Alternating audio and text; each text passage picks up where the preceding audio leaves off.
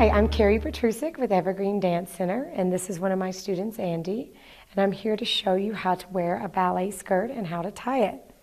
So the first thing that you're going to do is wrap it straight around the back, bring the one side in, then you're going to pull one string out from the side, then you're going to pull the other one around, then you're going to go ahead and wrap it and adjust it depending on your size. So I'm just going to pull it around one more time.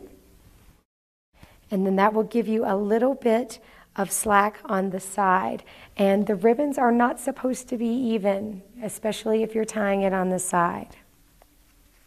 So I'm going to go ahead and tie it just across over on the side, just like that. And then I'm just going to tie a knot. You can do butterfly, but I prefer a knot to a bow because it sticks out less. So once you have it tied and your knot right there on the side, you're just going to take your strings and tuck them under and just pull them down on the side like that.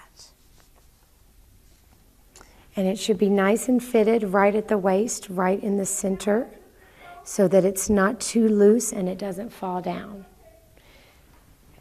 This is Carrie Petrusik with Evergreen Dance Center. I hope this really gives you an idea of how to wear a ballet skirt. Thanks so much for watching, and if you need any other information, you can go to evergreendancecenter.com.